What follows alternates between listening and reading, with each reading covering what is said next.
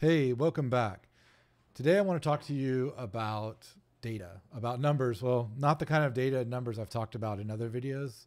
This time it's data and numbers when it pertains to e-bike purchases and whether it's worth it.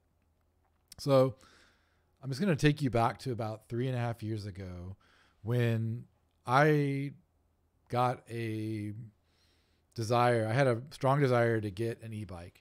Now, mind you, I had been wanting to get an e-bike probably for 3 years before that, even. So, like 5.5 years ago. But 3.5 years ago, it seemed to strike me as a really good decision, given that we had a newborn and we were needing to commute back and forth to work and to drop her off at daycare. And it was a real pain in the butt to get on the train or to drive the car and park in a parking lot, only to have to pull out the stroller, stroll them to their daycare, and then fold up the stroller and stow it somewhere. It just really ended up taking a lot of time. And we found that it was really difficult to get anywhere on time because the transportation options were really inconsistent.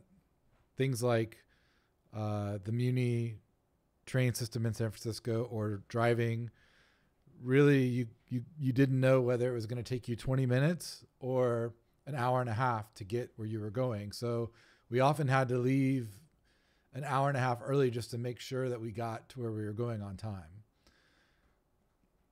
Now with the e-bikes and with bicycling in general, I knew that it was a lot more consistent because before we had kids, all we did was bicycle. We rode our road bikes to work. And I lived close enough at that time. This was like 8 years ago, 7 years ago, 6 years ago, that it took me 8 to 10 minutes to get to work every day. And it was consistent.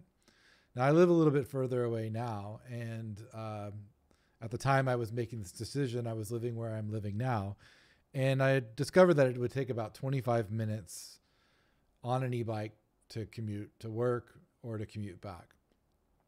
And let me just preface this by saying, like, yeah, I discovered a lot of data about it. I wrote it all down. And the whole point of this video is that I wanted to share with you my analysis, which is a spreadsheet that I did. Now, I took all the data out of the spreadsheet and put it into a nice presentation format that I can more easily share with you here. And so what I want to do is go over that with you and show you what the numbers look like. So the three options I was considering are: one, get a Beno Boost and a Load e-bike. The Load is the one I have some other videos on it, and I have a video on the Beno as well. They're both cargo bikes. The Load is a front loader cargo bike. They're both electric. They're both expensive. The Load was about $8,400 all in with taxes. And the Beno was about, well, let me see here. The Beno was $4,850 all in with tax. And that includes seats and covers. Like I have a rain cover for the Load, and I have a seat on the Beno, like a Yep seat on the back. So that includes all of the extras that I've added on. They're expensive bikes. And like when you're looking at spending $14,000 on bikes, you have to kind of take a step back and wonder, is this actually worth it? Am I actually getting my money's worth? And that's what I did. And so I created this spreadsheet. And I found that the monthly cost of driving was actually pretty significant as well. It was about $414. And if that's if you include gasoline, parking, and insurance. Now, my insurance is pay by the mile. And so like I pay more the more I drive. However, I went ahead and included the insurance in all of the columns because I already owned the car.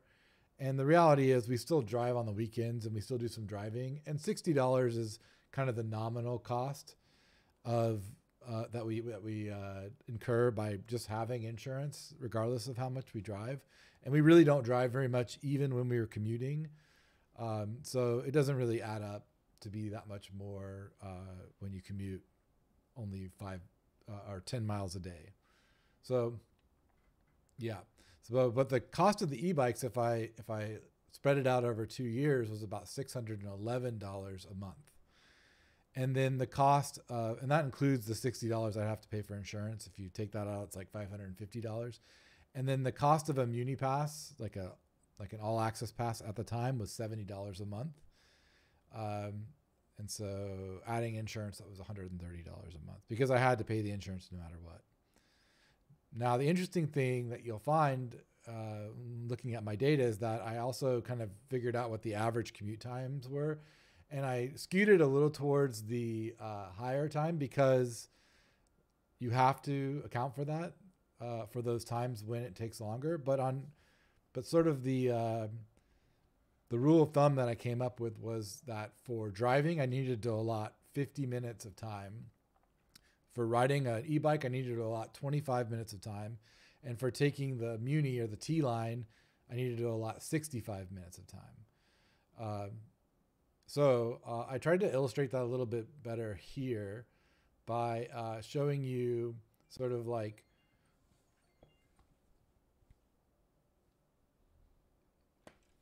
what in a bar chart, sort of like how it compares. So for instance, you can see on the T-line that although you're saving a lot of money taking the T-line or Muni, you have a lot longer commute time. And as we all know, time's money. I work in a profession where we get paid pretty well. So like, I'm not taking that into account, but definitely taking 60 minutes each way out of my day was kind of a strain. And that's not particularly useful time when I'm on the Muni. I could read, but like 60-minute chunk of time to read, with a lot of that being walking or waiting for the train. I always had to look after my kids while we were on the train, so it wasn't particularly useful time. But that's 60 minutes each way. You can look at on the e-bikes where they're slightly more expensive than my car payment. I have a pretty inexpensive car, by the way, and maybe if you looked at a more expensive car, it would be different. But on the e-bikes, it was more expensive. We're talking around $600 a month, but then the commute times were around 25 minutes, which is a lot faster. So that's less than an hour a day, whereas on the T-line, we're spending 2 hours a day. And driving, we were right around 2 hours a day as well. I mean, it was close enough, but the expense was around $400. So driving sort of is this compromised solution. There were additional considerations, which I didn't really cover in my document here, but I just want to go into those real quick. Things like environmental impact and enjoyment of the experience. And I've covered those in some of my other videos, so I won't go too far into it, but suffice it to say, riding the e-bike is much more fun and enjoyable than driving or taking the T-line, the Muni. And then also, the environmental impact of the e-bikes is probably more comparable to the T-line, but I'd imagine it's even better because oftentimes the Muni is not full. Now, it's going to run no matter what, and we could use that as sort of like an excuse and say it's going to run no matter what, so you might as well use it. And yeah, that'd be valid. But the fact is, like, if in the long term, if we find that if everybody gets e-bikes and nobody rides the Muni, then the Muni's going to go away. Same thing with a car. If you don't use your car, if you never use your car, even if you own it, eventually, you're not going to get a new car. You're not going to put miles on it. Maybe you get rid of it and give it to someone else or sell it to someone else, and they get to use it. And then they don't buy another car. So I think environmentally, it's better as well. Now, so if you look at it on the whole, I think on balance, although you're spending more money on the e-bikes, and in reality, the way I'm spending it, I'm actually paying for a car and for the e-bikes. So you can double that cost. But if you were making a decision between these three things, I think on balance, because of the time saved and this other factor, which is like an environmental factor, which I didn't graph, but if I had to, I would say that if we added a green bar here, the e-bike bar would be very low. The T-line bar would be low, and then the driving bar would be fairly high. Because the fossil fuels we burn just the amount of energy that is being burned driving a car because we're moving around a 3,500-pound vehicle is it's a lot more than this 85-pound load or this T-line, which is made to be efficient. It's electric. It's on rails. It's moving around a large number of people at once, and it goes a lot slower in terms of acceleration. It's designed to be energy efficient. But I honestly think probably the bike wins because overall, if you really consider things apples for apples, the bike is the only one that is point of use, that is point to point, that is super lightweight, and is like a bare minimum of what you need. In addition, bicycles are super efficient even without the electric motor. So I think the bike wins. So I wanted to like then address some questions beyond like, is an e-bike better than these other modes? Because I think it is. And go into like, what are the sort of gotchas when it comes to using an e-bike? One of those gotchas is, what if we just don't use it? What if it turns out to be like not fun or painful even, or just not usable? That was a definite concern early on. Now, even though we rode our bikes every day for probably 4 years, my wife and I, while we were together and both commuting, we would ride our bikes every day without electric motors. But that was a shorter commute. It was only like a 1 or 2 mile commute, whereas now we have like a 5 to 6 mile commute. And I wanted to address that.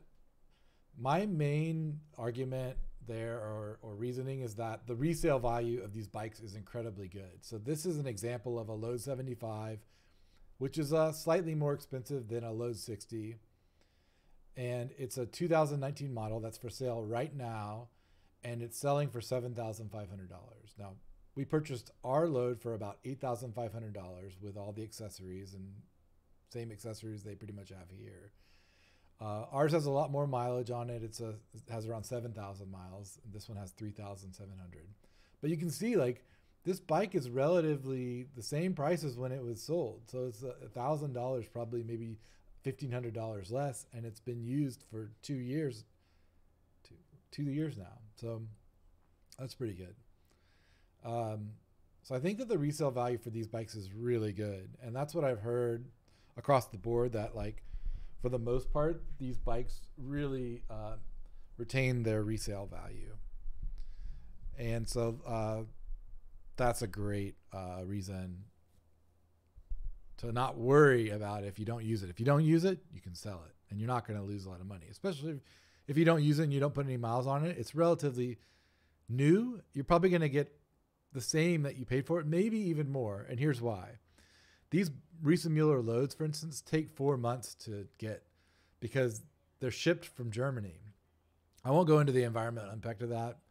There is something to consider there. Like it's basically shipped around the world. But if you compare it to cars or even these trains, those are shipped around the world too. I mean, the train's only shipped once, so that probably saves a little bit of the environmental impact, but cars are shipped all the time. But that being said, like it takes 4 months. And so, some people will pay a premium to not have to wait 4 months. So if you have a used e-bike that somebody can buy from you right away at a small discount, they're definitely going to pay it. You could even probably charge them the same amount as retail for a new bike because they don't have to wait. So that's a good benefit and a reason why you don't have to worry about if you don't use it. The next concern was, what if the bikes break? And in these cases, I had a 2-year warranty on both bikes. I've had them for 3.5 years now, and they haven't broken. So that's really awesome. The only things I've had break are punctured tubes on my tires, and it's relatively cheap. I think like $20 to replace a tube. So that wasn't a huge concern. And it's happened a total of 4 times over the past 3.5 years. And that's in the city of San Francisco. And if you know anything about the city, we have a lot of broken glass in the road. And that's been the cause of it every time. Oftentimes, actually, every time we've ever gotten a flat, it was on a rainy day because of glass in the road, because something about rainy days and glass causes tires to puncture. In addition, like the service plan, at my local e-bike retailer is pretty good. So you can get a comprehensive service plan for $285 for one of these bikes that covers you for a year for all of your maintenance. So they'll tune your bike. They will adjust things. They'll do a full tune and cleaning where they go through and grease everything and oil everything and find anything that needs to be replaced. And then you can get like a discount. I think it's 10% on anything that you buy. It's a really good deal, and I would recommend doing something like that. Honestly, like at this point, I've figured out how to maintain these bikes on my own, so I don't pay for that anymore, because for instance, today I changed a flat tire. It's the fourth flat tire we've ever gotten that we got during the rain, where my wife was riding over some glass in the rain, and not her fault. She didn't see it, but I replaced that tire. It took me 15 minutes, and it cost $20 for the tube. The other consideration is when you need to replace those things like brake pads and tires, like, yeah, take that into account. It's relatively inexpensive.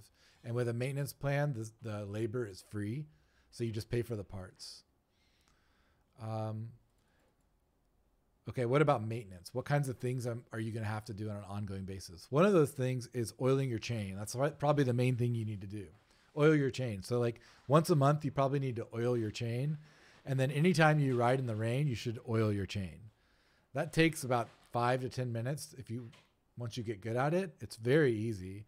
You just lift up the back tire onto something if you have a bike stand, or if you can just like tip the bike forward a little bit on the kickstands. Then you basically clean off your chain with some sort of solvent, like a chain cleaner solvent with a rag.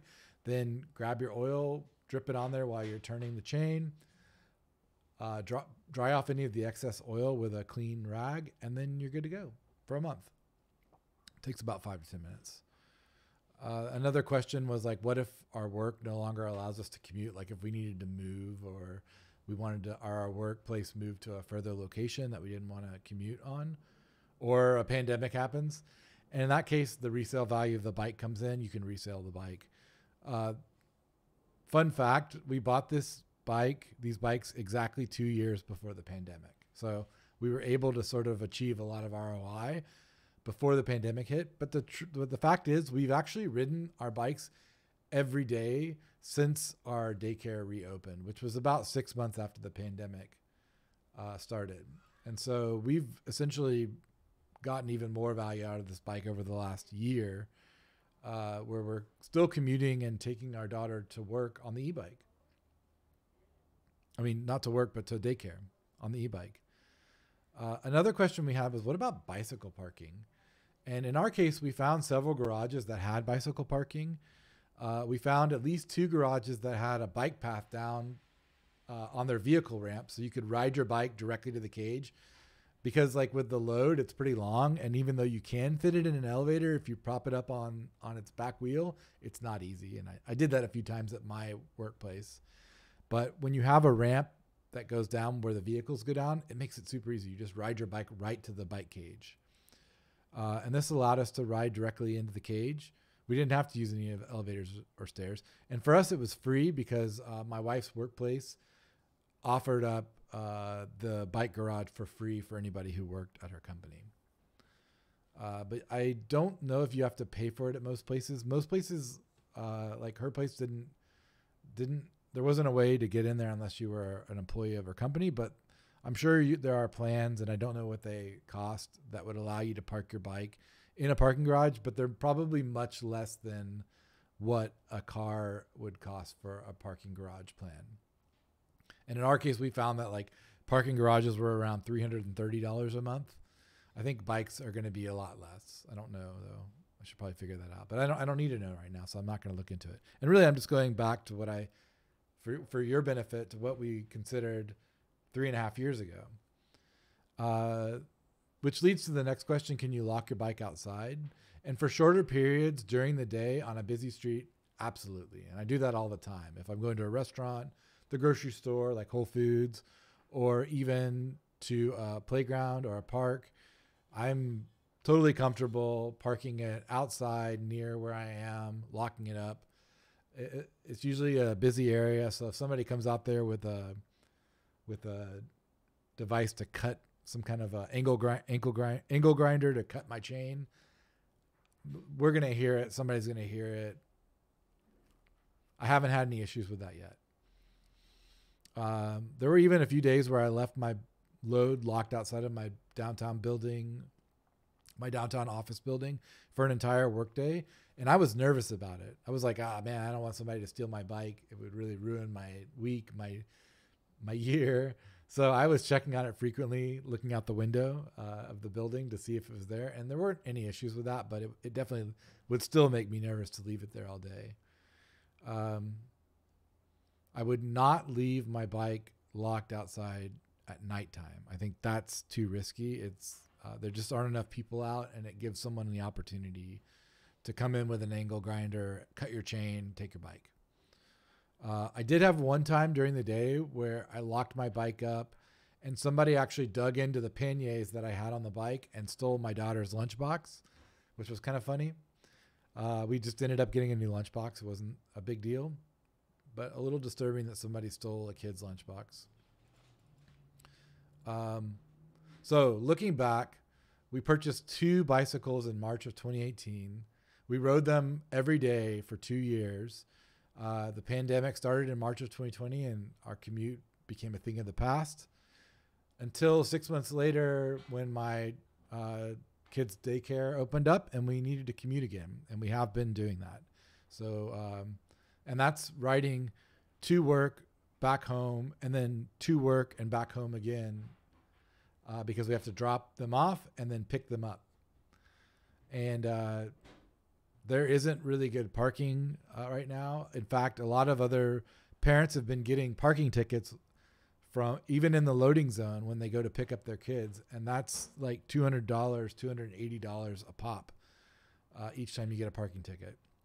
So over those 2 years, I think it was $611 a month if I amortize the e-bikes over 2 years. And that would have been $414 for the operating costs and parking costs of the car. And that's not including the car payment, by the way.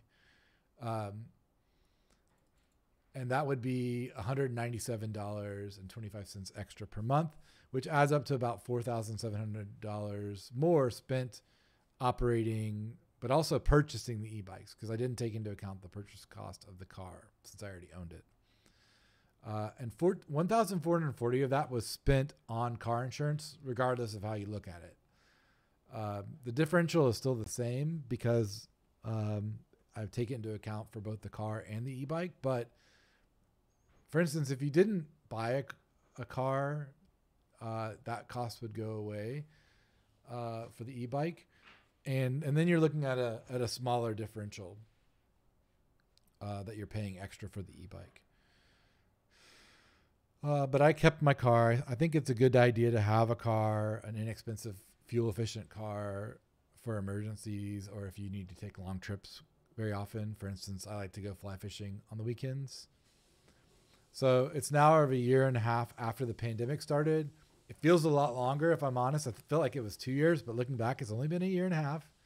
And I still use my e-bikes every day, and we still get a kick out of them every time. So, you know, I'm not even taking that into account, the fact that we don't just use these for commuting. We also use these bikes for our everyday life. We go grocery shopping on them, and then we go to parks.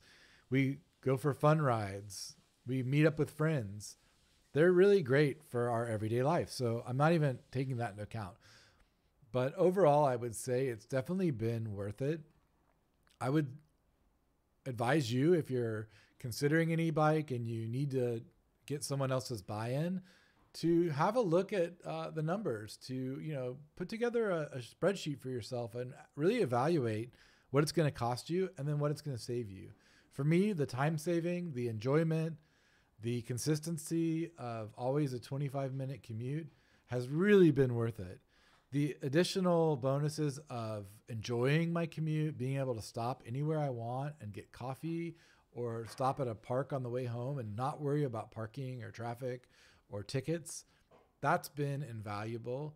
And the fact that I now have these e-bikes, they're mine, And any benefits I get from them right now are just icing on the cake in terms of cost, in terms of ROI. That's amazing. And these bikes are really well built. Like I said, they haven't had any mechanical or electrical issues in the 3.5 years I've owned them. Just punctured tires from glass on the road, which are easy to fix. I need to oil the chains. That's really the only maintenance I've had to do. And a couple of times I had to change the brake calipers. That's relatively cheap, and my maintenance plan covers that. So it's been an awesome benefit, and I highly recommend you get yourself some e-bikes, help save the environment a little bit, enjoy your life more, spend more time with your kids, spend more time with your loved ones, and see a lot more of the city or the place where you live. Anyways, that's all for today, and thanks for listening.